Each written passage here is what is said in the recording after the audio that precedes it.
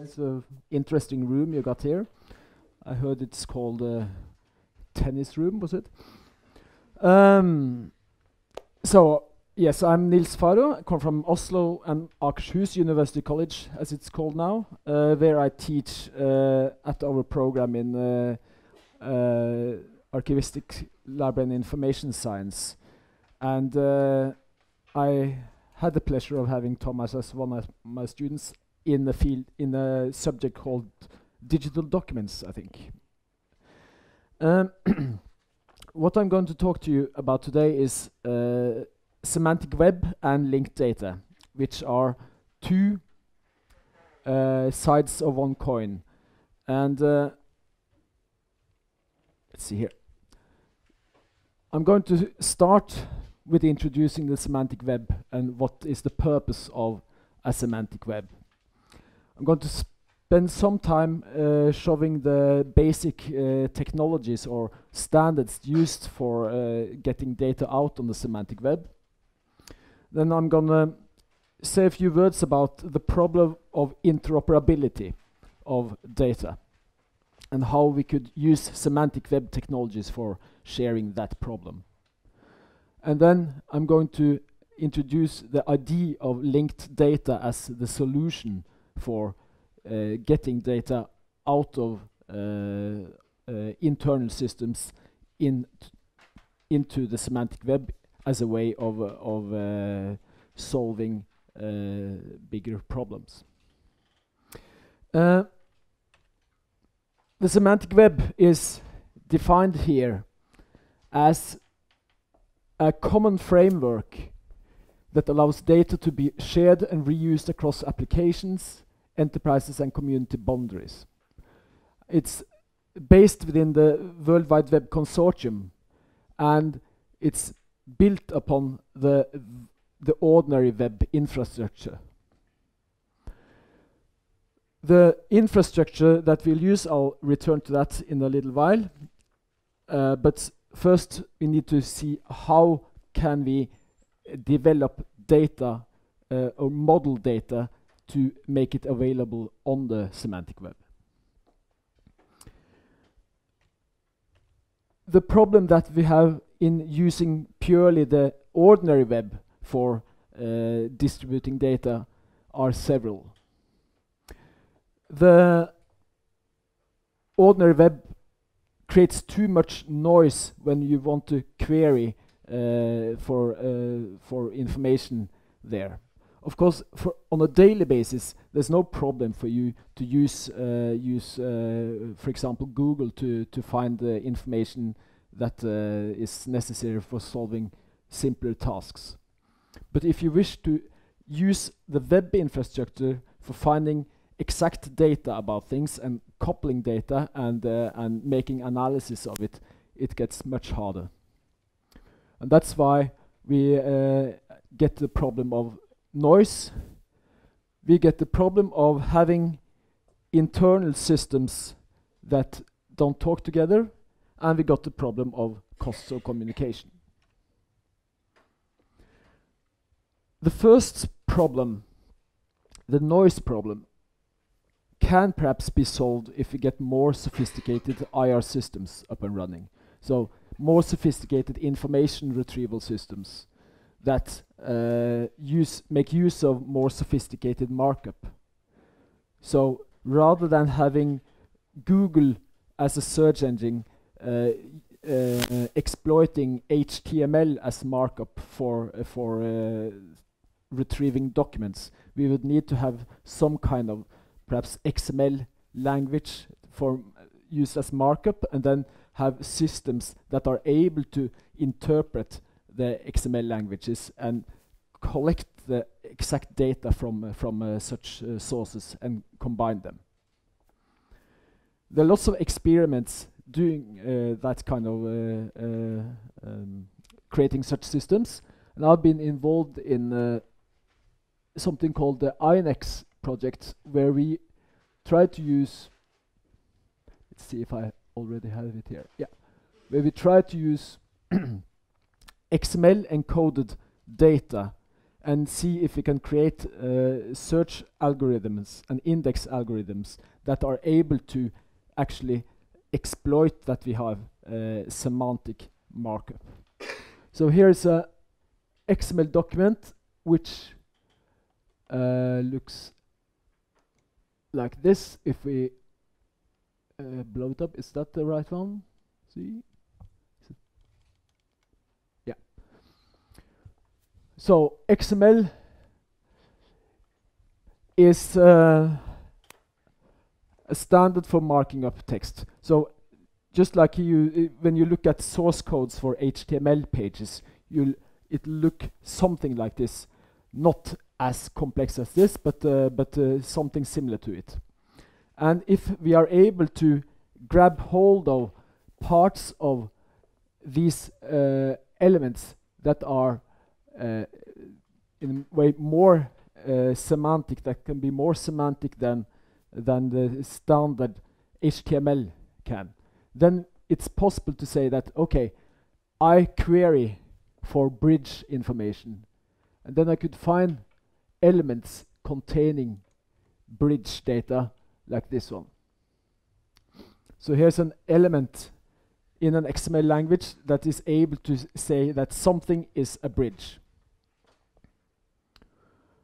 So it's much more semantically strong than stating that something is a title in HTML, or that something is a heading on level 1, for example. On the other hand, this is not trivial. If you want to create XML languages that should cover full, a domain area, you'll have to spend quite some time deciding what elements to develop. But experiments are done on this.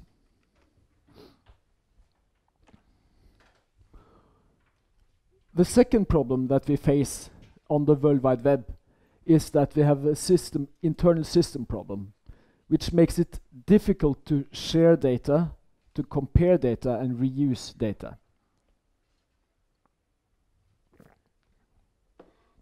That is because the different information systems available on the web make use of their own database schema in the sources that they pull data from, which makes it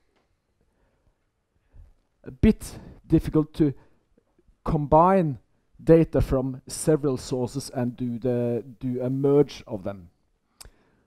Now, there are attempts at solving this also with using things like so-called pattern recognition and text string matching and things like that. For example, if you want to search for the cheapest flight from Oslo to Vienna, where I flew in, I could use some flight search engine, which then scrapes data from different air companies and compares it for me. So there are solutions to that, but they are not standardized solutions. And that's what we like. Which means, since we don't have standardized solutions, it's often up to the end users themselves to go take data out, compare it, interpret it, connect it with other data sets. So in not too many years ago, you had to, if you wanted to find flights, you'd have to go into several different databases and do that comparison, making notes. Okay, this one costs €50 more than that one, etc., etc. And that means that the web is leaving the users to do the to pay the cost of communication, when it could potentially be possible to solve it using the approach of the semantic web. But whether semantic web is a solution, it's too early to answer that.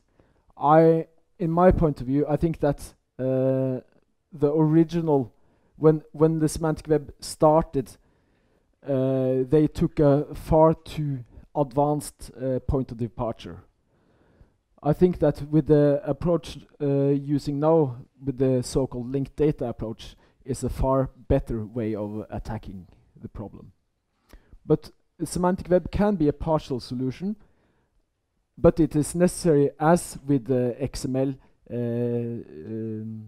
markup, to create problems or domain dependent solutions. So general solutions to solving any information need is, of course, totally impossible. But the semantic web is, one could say, the web for computer applications. So it's not intended to be interpreted by humans. So the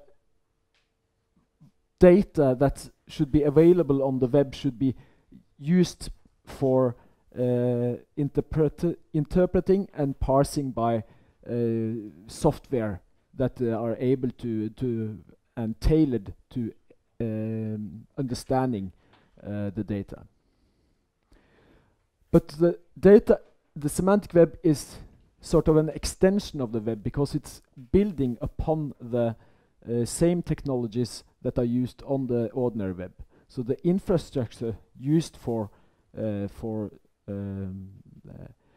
solving these potential problems is the same infrastructure as you are using when you are reading the newspaper or searching Google or whatever. But the point is that it's a web of data rather than a web of documents.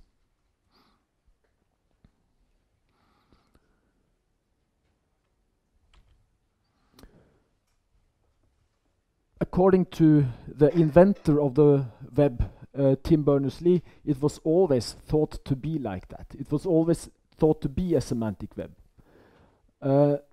This illustration, which may be a bit difficult to see from behind, is from Berners-Lee's original proposal of the World Wide Web that he presented to CERN in Switzerland when he was working there. And what this illustrates is you can have some documents. You see this document in the middle here, which describes some topic or idea or subject, a proposal mesh,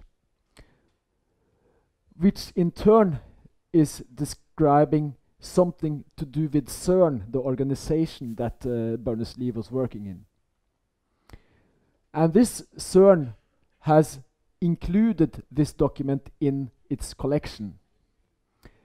The web here is having a document describing the subject of hypertext, which in turn includes the subject of hypermedia. And you see all the arrows here are pointing from not only from document to other documents, but from documents to IDs, from documents to persons, from persons to IDs, from concept to concept, one might say, independent of them being in a written form. And what we did get was a very good solution. We got the World Wide Web out of it, and probably it was wise to have that ambition to deal with documents in the beginning, since this is far more complex than the current web we have.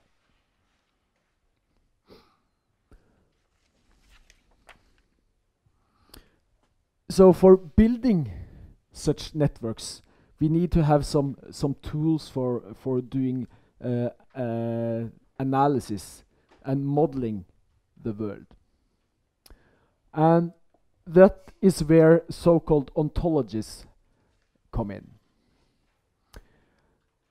Now, an ontology is defined by a man called Tom Gruber as an explicit representation of a conceptualization.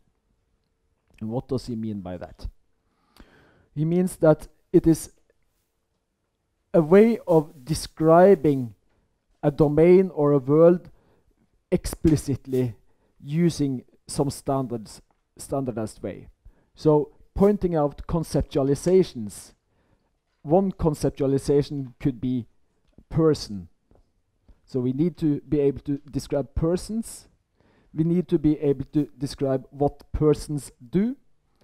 They eat, for example, they drink, they consume. We need to identify what those persons eat, drink, or consume, which could be bread, plants, beer, etc. And that's the purpose of the ontologies, is that you have to describe the things that we can know something about. And that is typically done in the form of classes, which contains concepts, abstract things, and concrete things. For example, a man, or human, or animal. We need to have relationships so that we could say that, okay, this animal is a mammal, for example, or this dog is a mammal. We need to be able to describe properties, characteristics of these things. For example, that they have a name. And it is necessary to have some way of controlling that, that the things that we describe are not illogical. So that if, for example, we would have constraint rules, and that would state, make it possible to say that, right, we can't have, for example, a month can't be more than 31 days long. So if you want to deal with that kind of data, we need to make certain that the system doesn't mess up things. So we need to give as explicit conceptualizations as possible, so that the data can be interpreted in a correct way.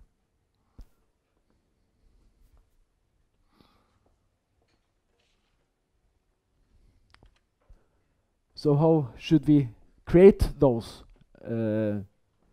ontologies and those data? There are 4 standard technologies in use on the semantic web.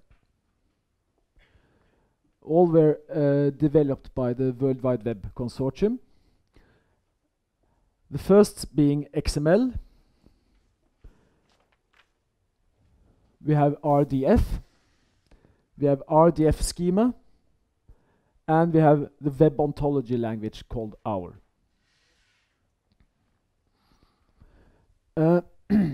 XML we have already seen an example of.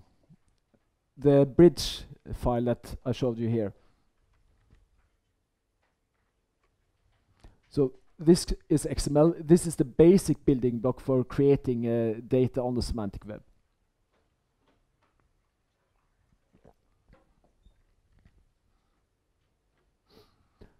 Another example could be to make it certain that someone is an author, for example, Tim Berners-Lee, then we need to have an author element for describing that.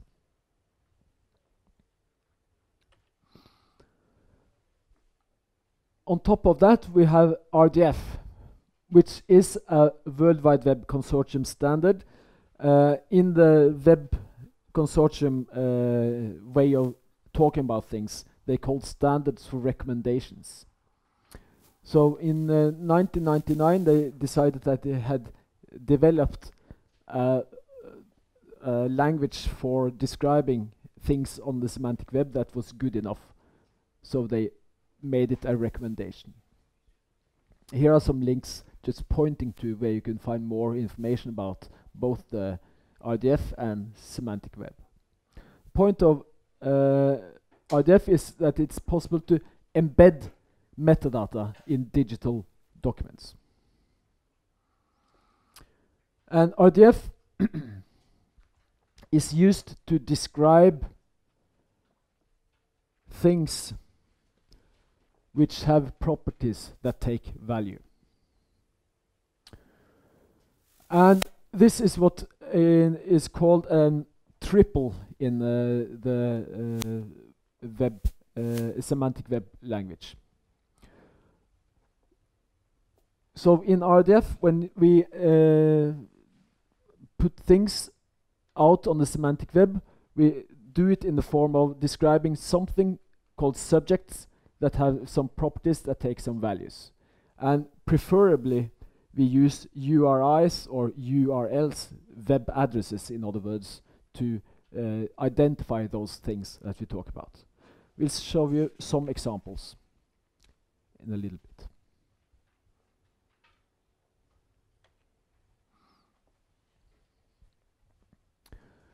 Now, RDF is a domain-independent data model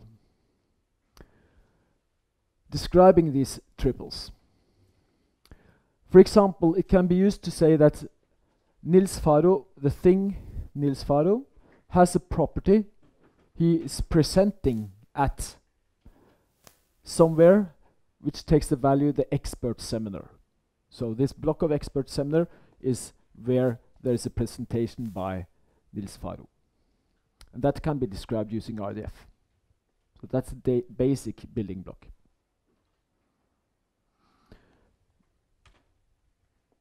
Similarly, we have, if not sure how familiar you are with relational database theory. No, I didn't say that, but if you find anything particularly interesting or difficult, you shouldn't hesitate to just stop me and ask me a question. Here is an example of some data from a relational database. What we find here is information about books. And these can also be represented as triples. For example, can we say that a book is a thing? That book has a property, an ISBN number. And the value it takes is the actual number. Or that a book has an author that takes the value Elaine Svenonius. Or a book has a property, a title, which is everything is miscellaneous. Meaning that all these things in that database can be described on the triple form that is required by the RDF language for sharing thing on the semantic web. So the general principle is that we have things with properties that take value. For example, book has a title, everything is miscellaneous. And it's not more complicated than that. So describing things in this way is the basic building stone of the semantic web.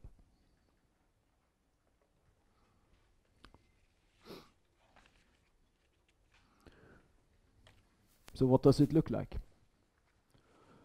Well, here is an example of a bibliographic record, sort of. What we find here is, now I feel I should have some pointing stick, but let's see.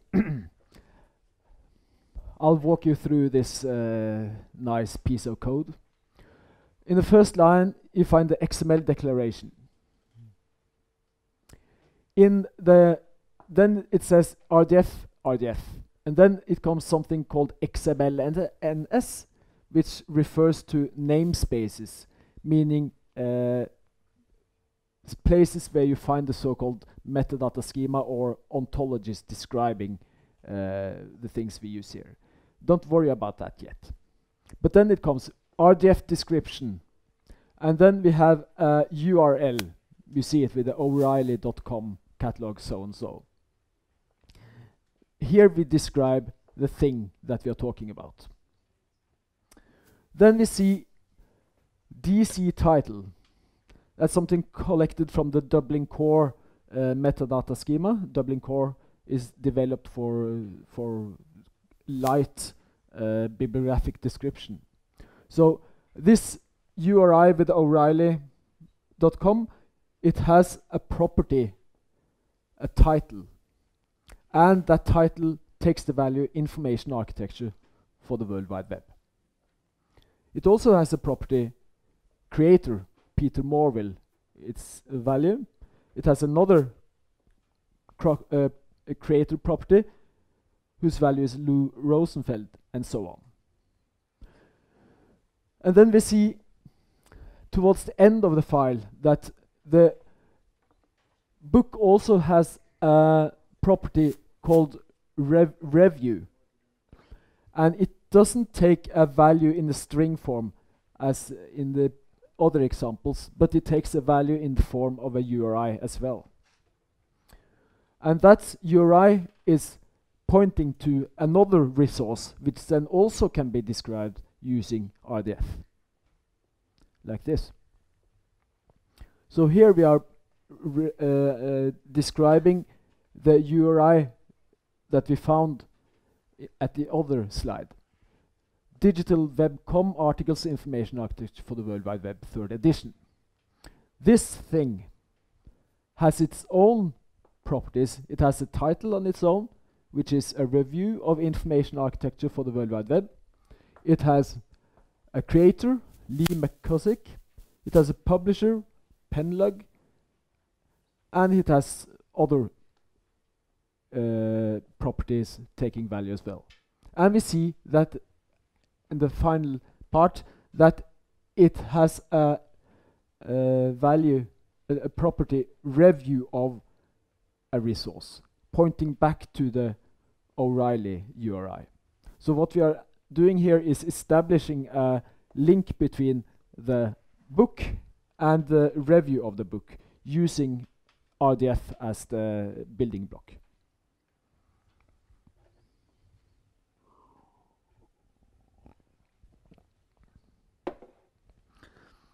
So RDF is used for describing instances or individuals or things. But in order to create ontologies, classes of things, we need to have something stronger.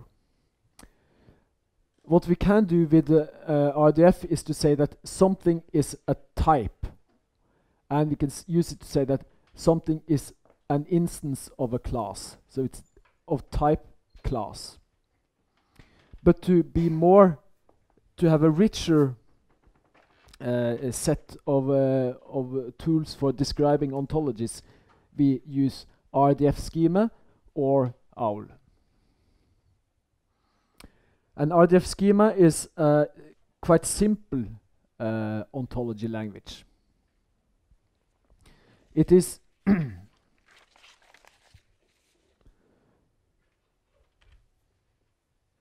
developed for defining RDF terminologies, and it's as such a type system or a class creating system for RDF, which means that it can be used for making semantic information machine readable, machine accessible. And RDF schema is also written in RDF form, so it's the same syntax as we saw when describing this book by Rosenfeld and Morwell.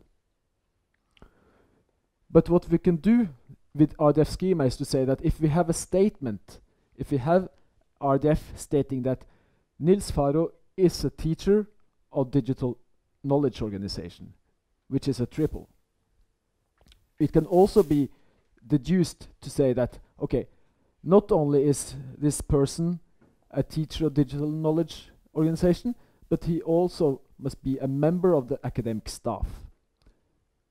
And he must be involved somehow with digital knowledge organization. And that we solve that by having components for defining classes, subclasses, properties, and sub-properties. So we can use the RDF schema in order to specify the relationship between individual instances and the classes they belong in. Thank you. I feel like singing my yeah.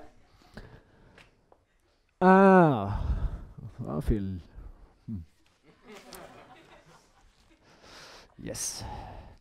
Let's take a look at that example. So you came just in time.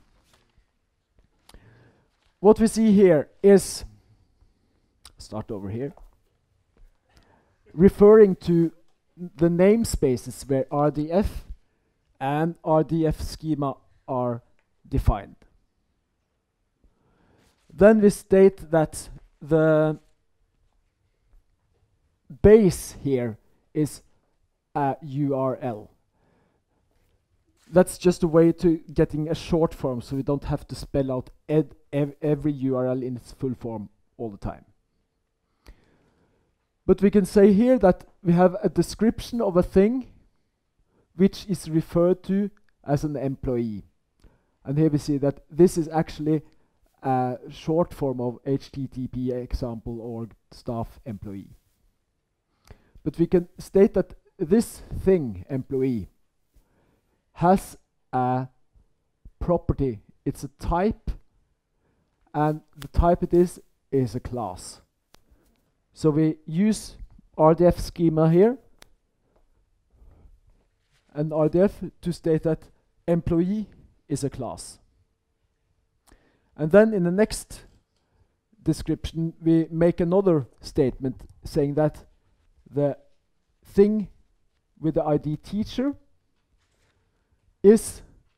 has a property that it is a subclass taking the value employee. So we can use this to state that a teacher is a subclass of an employee.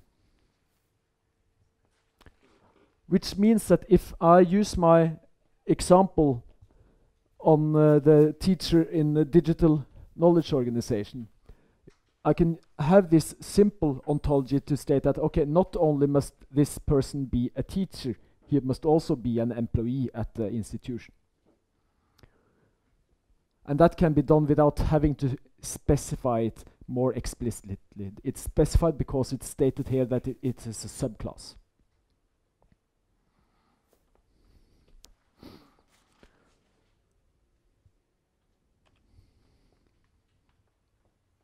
Now we could make it much more sophisticated using different elements from OWL. We could also add something that we call domain and range characteristics of our ontologies, which could be used to say that, okay, the members of a class must come from a specific domain. And when we define properties, we can use it to limit what subjects and values can be added into statements. So in order to make sure that our data is not illogically correct. There are, however, also some problems when doing such constraints, because you might constrain your data too much, and that is also problematic. If we wanted to use OWL, we could use that, for example, to state that a teacher or an academic staff member must teach at least one course.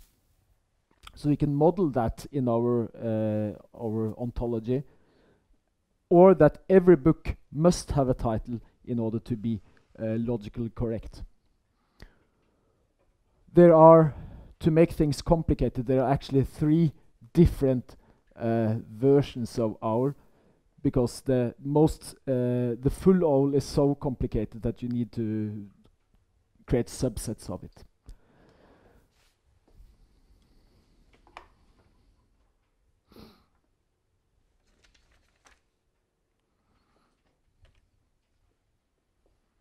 What OWL does is to use RDF schema and its own terminology to define ontologies. And here are just some references to where you could find much more information about OWL.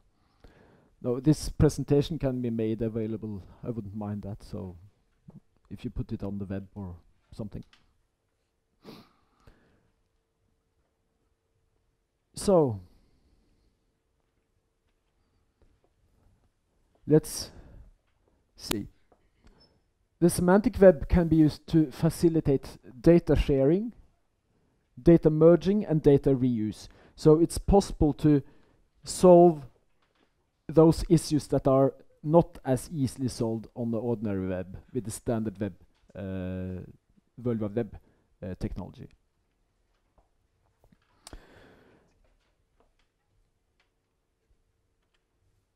But the challenges that we saw, we have to recapitulate on that.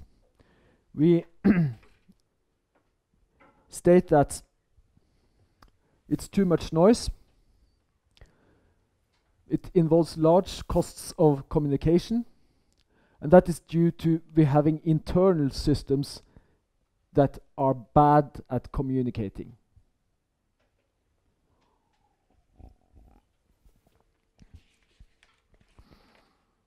So then we end up with the so-called silo problem, which looks like this.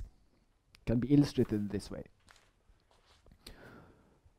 What we have here are 4 different information sources on or systems available on the web. First system, library A, has data in MARC format, and among those records stored there, they have a record which has a author called Suzanne Collins. So the field 100 subfield A is the field for authors in MARC. Then we have an information system that a newspaper needs in order to store all its data about articles, about reviews, and so on. And in their system, they have an author field stating that someone called Suzanne Collins is has a role as an author in the newspaper.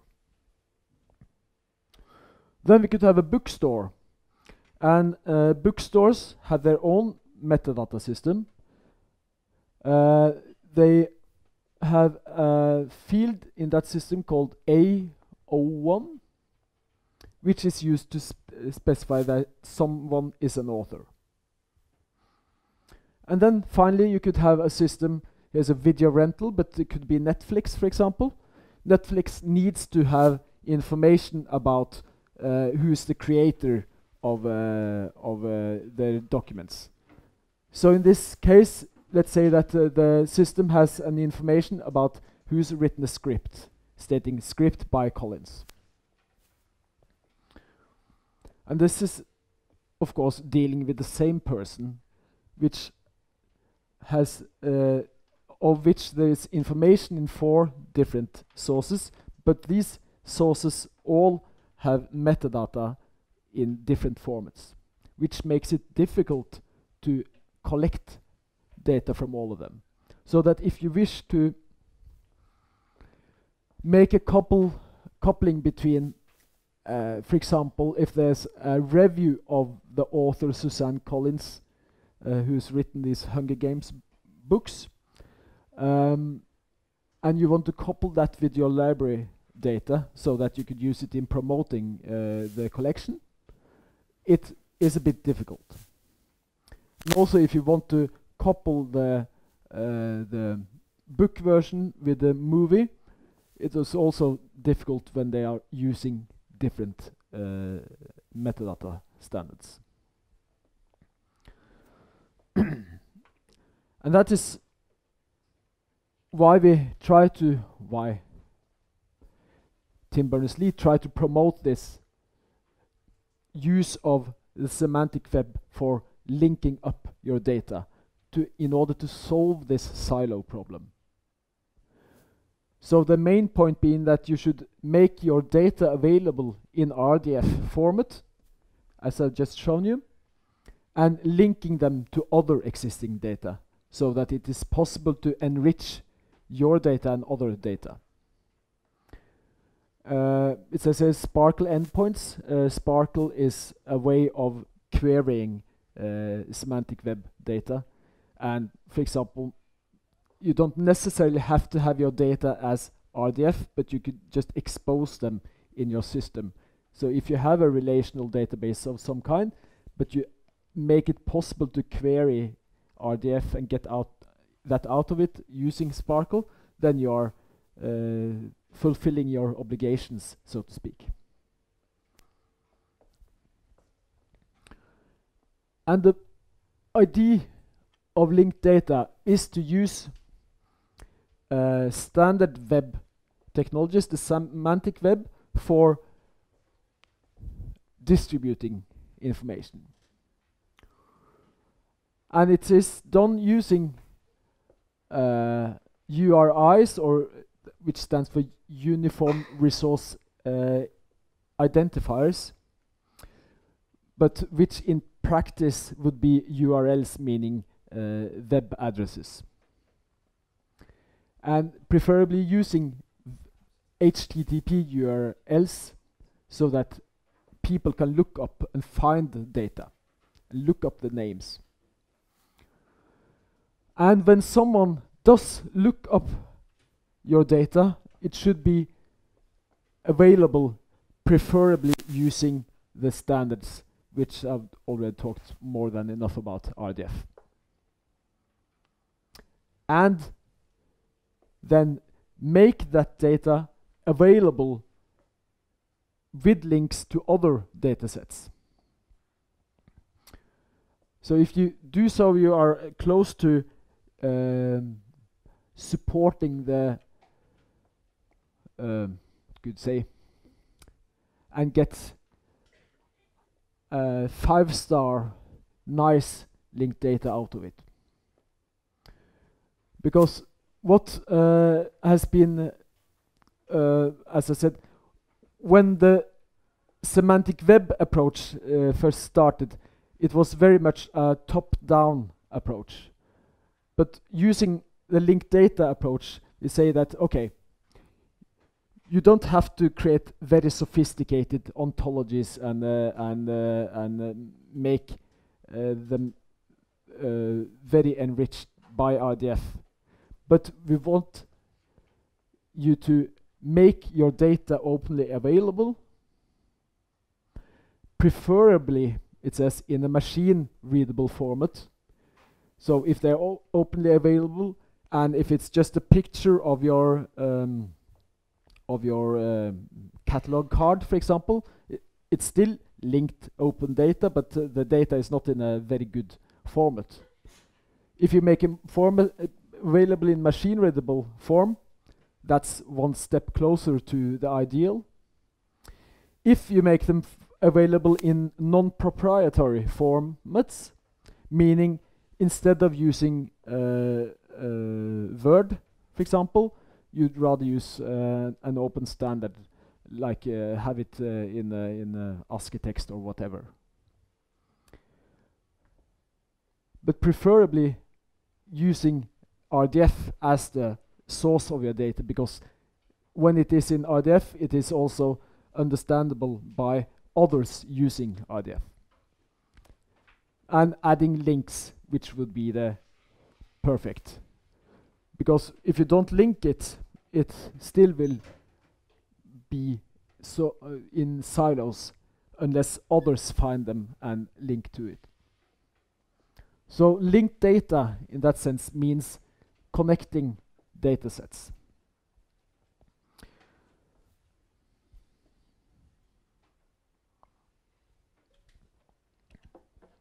And there are quite a few datasets linked together. What we see here is the so-called linked open data cloud, which is an illustration of the data that are available in RDF following the standards that just prescribed, or the goals. And we see here, illustrated by color, different domains that are available in RDF as linked data. For example, the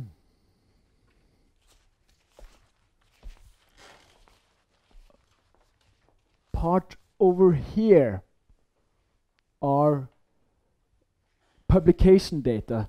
So in the publication data, you'd find, among other things, quite a few library data sets. Here you'll find some that are cross-domain.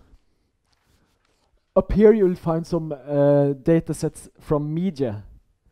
And if you go into the details, which I intend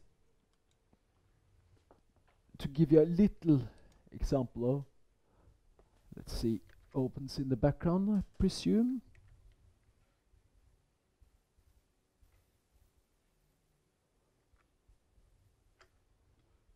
Yeah.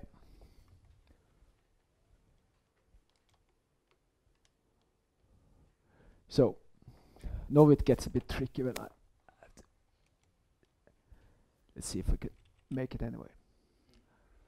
So here are the data sets that has been accepted as good enough to be shown in the linked open data cloud. Now we're somewhere in the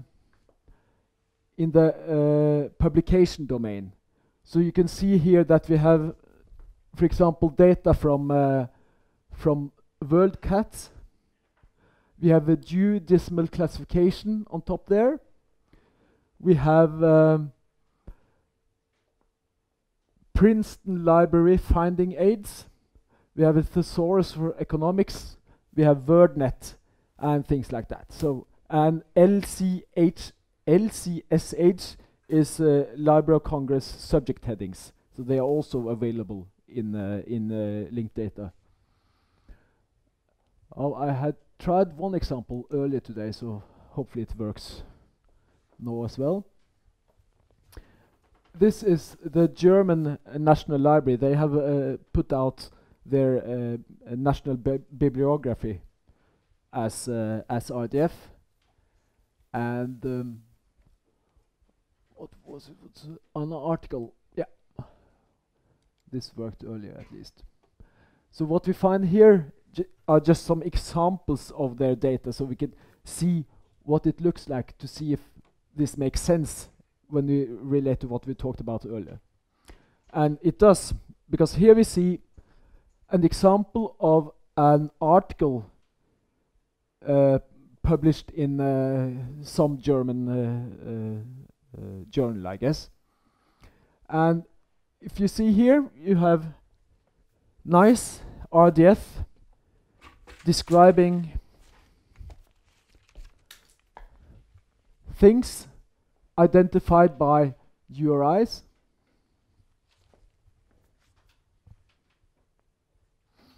And the things they describe contain some properties. For example, it has a title, it has a creator, it has actually two creators. The title is given here, Ultraschall bei Kindern, eine fantastische Untersuchungsmethode. It has some creators which are identified by URIs, which then can be looked up.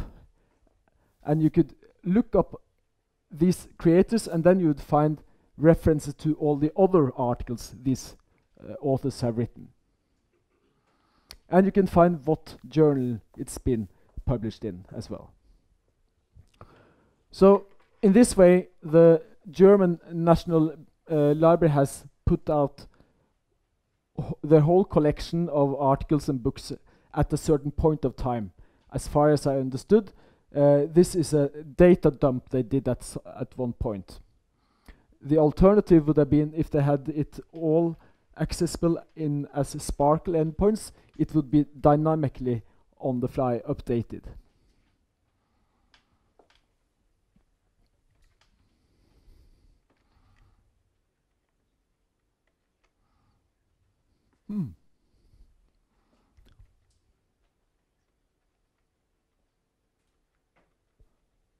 And there we are, I hope. So, to get included in this data cloud, this should then be the goal of data providers, in my view. So, just an example. How do you get linked data?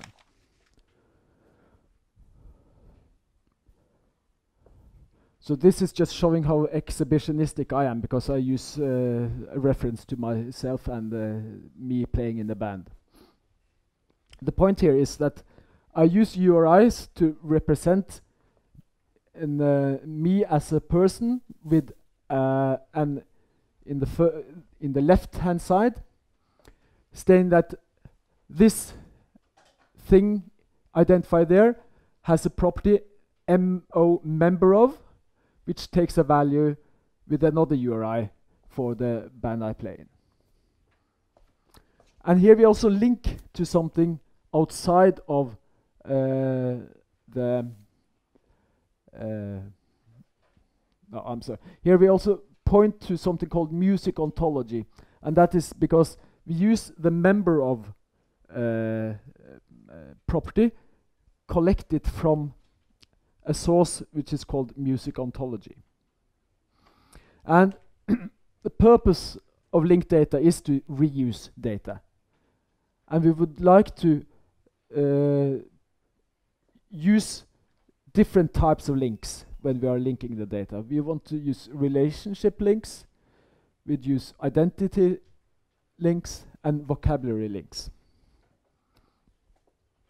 So for example, in a relationship link, we could use, as shown here, we say that the URL hua.no, which is the URL representing my institution in Oslo, it has a property which says FOV spec based near, which means that we have used a property from an ontology which describes things that that can be based near one another.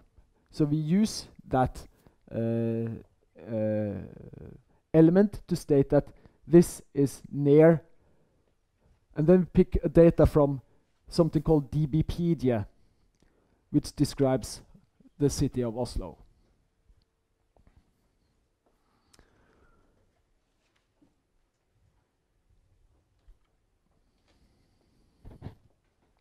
So the first is actually an example of using the FOF, which is a vocabulary which the acronym FOF stands for friend of a friend. And it was developed for describing social relations. But as it has turned out, it is also very much used for describing person information and organization information, because it's a robust and has been a stable system. So we use other data sets for describing the things that we do, because there's no point in modeling the world that has already been nicely modeled. That's the point here. Now in this case, we use establish a triple stating that Oslo, collected from this DBpedia, is the, and here we use OWL, the ontology language, to state that this is the same as, and then we point to another URI from something called geonames. And the point here is to state that Oslo, the thing pointed to in the first part of the triple, is the same as the thing pointed to in the third part of the triple. So it makes it possible to facilitate different opinions, different descriptions of the same thing. It makes it possible to trace, to be certain that make a certain what we are talking about. If more sources represent the same thing, it's possible to say, okay, this must be about Oslo. Yeah. And it secures robustness, because it makes it possible to make assumption about a thing without all sources in the linked data are available. So it's possible to find out about Oslo even if this DBpedia is not does not has the data at this time.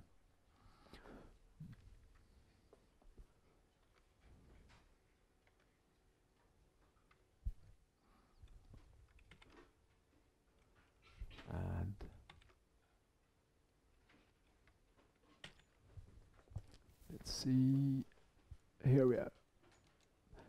Because and we saw that we used the DBpedia and geonames. And if we take another look at this cloud diagram, we see that in the middle of the whole cloud, we find actually geonames and DBpedia. They are larger than the others, which means they are much more in use than the others. So these are the two most popular sources on the semantic web, one could say. And DBpedia is RDF version of Wikipedia. Doesn't contain everything in Wikipedia, but it contains the fact information in Wikipedia, which is very valuable. And geonames is a system for describing geographic locations, which is also very popular to use because many things has a place.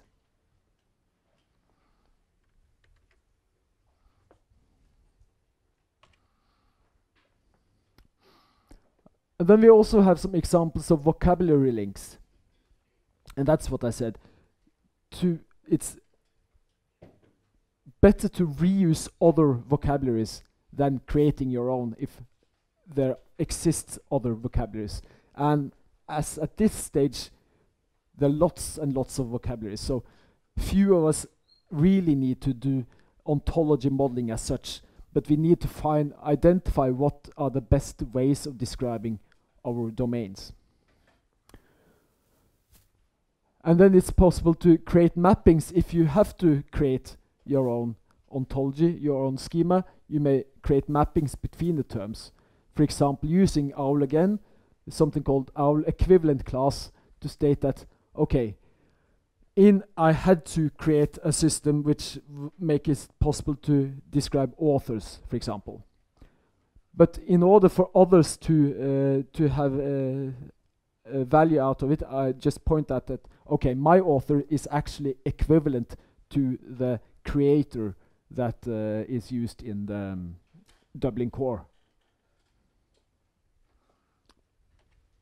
And that's what we see here in this egoistic example, pointing from using the property collected from the music ontology is much better than me creating such a property myself.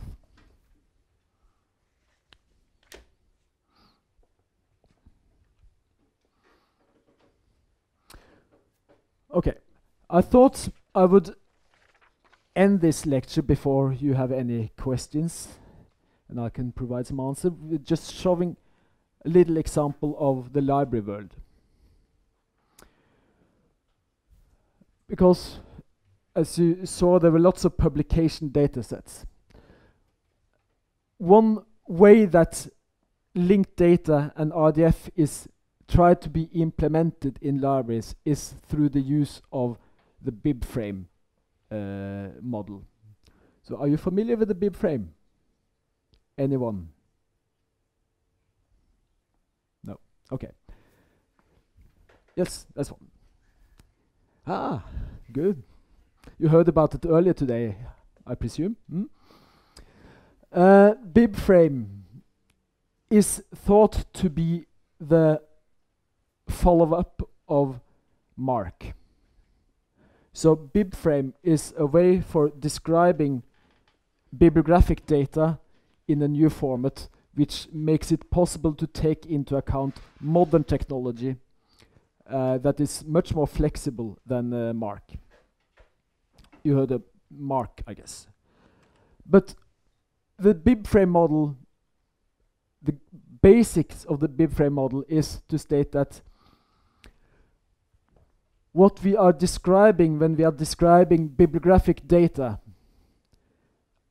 are works which has to do with the intellectual content of the things we describe.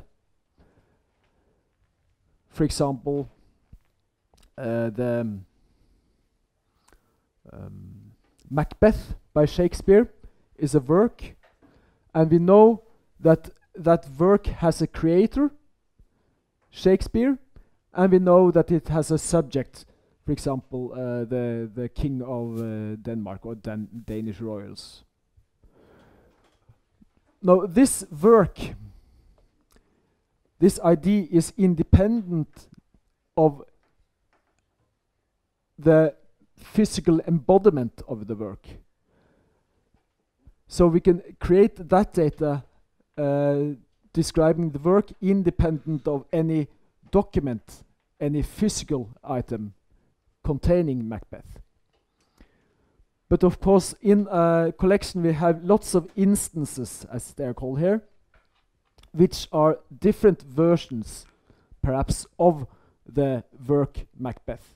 For example, the paperback copy, the illustrated Czech copy, the instance, the audio book, the critical, well, not the critical, but the original manuscript in recreated using some sort of magical, going back to the 16th century method. Lots and lots of different instances of this work exist.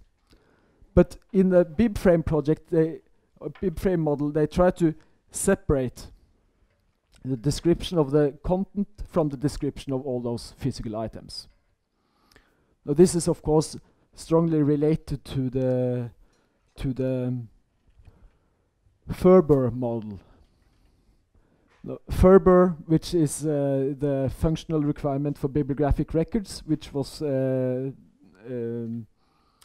came out as a report from IFLA in the late 1990s, postulated that you should create better cataloging systems that made it unnecessary to have so much redundancy in the databases. So you didn't have to say that Macbeth is written by Shakespeare more than one time. So as it is today in the MARC records, if you have 100 Macbeths in your collection, you also have 100 times written that Shakespeare is the author or Macbeth. That shouldn't be necessary. And with the modern database model, it is possible to solve that in other ways. And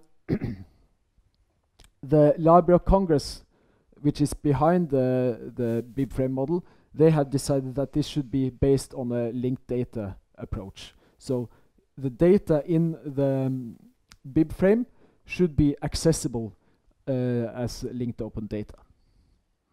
Now, BibFrame is far from being implemented yet, but there are some nice examples of how what it will look like available on the BibFrame website. For example, so if you look here, it is possible to take a look at the initiative, the model and vocabulary, for example, and here it's possible to also find, let me see,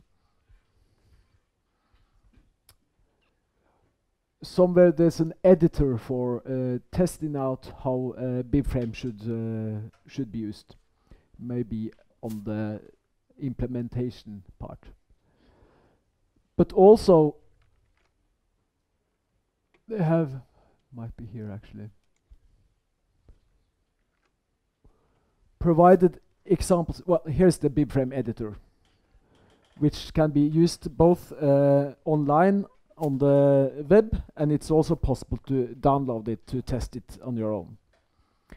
And then they also have several solutions for seeing what would MARC data, old school library data, look like in the BibFrame model. So when they are presenting this on the website and in their FAQ, they say that this is not yet implementable, but it gives indication, strong indication on how library data will be stored in the future. And from my view, at least, it will be much more flexible than the current MARC records are. The problem we face, of course, is that we have data stored in a format developed in the late 1960s. So there are literally billions of records that somehow either needs to be converted to a new format, or it must be possible to reuse that data when you have the new data in another format. But there are some potential exciting times for that.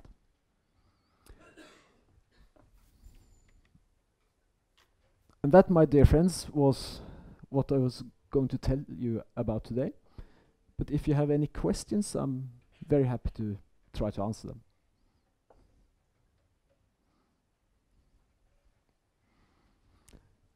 Shocked and stunned. Yeah. Yes. In what stage of development is BibFrame, and when it should be implemented? Yes, that's a good question. I think I will, let's see, home.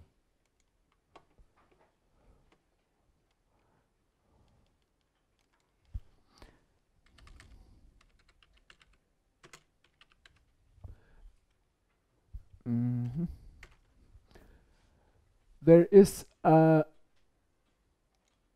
FAQ for BibFrame which says something about it, I hope.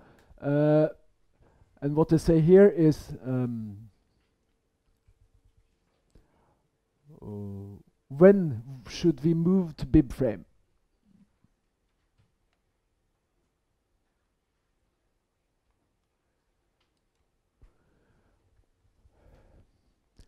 So it says that it's far from an environment that you could move to yet. The model and its components are still in discussion and development. Of course, I'm not sure what the situation is here about RDA, which is thought to be the successor of the AACR2 cataloging rules. But RDA is, at least in Norway, it's under translation from American or from English to Norwegian, and probably they will start using RDA based on the old MARC platform. But I would think that in a few years it might be possible to move to BibFrame, but still under development, it says. Good question. Can you think of some real-life examples, like how the linked data helped us in ordinary life? Linked data is used in has been used as basic infrastructure in quite a few websites. So, for example, I know that, and it's whether it's of help or not, I'm not sure. But during the London Olympics, the BBC used linked data and RDF to build up their whole technological infrastructure for sharing data, so you could get information about sports athletes in linked data, coupling them to programs, events, etc. So there are uses of it. The challenge, I would say, about linked data as such is that if you try to store it all in RDF, then it gets quite the data transmission gets quite slow, because it is not as efficient as having it in an ordinary database. So the point of having them available to query them using this Sparkle is probably currently the optimal solution. Yeah, thank you.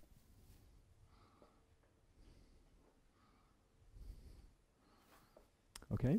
So if there are no other questions, thank you very much for your interesting talk. Thank you.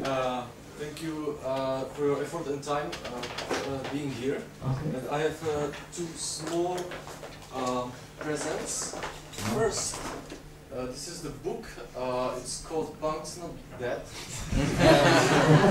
It's about punk culture in the Czech Republic, but the problem is in Czech language. Well, should inspire me.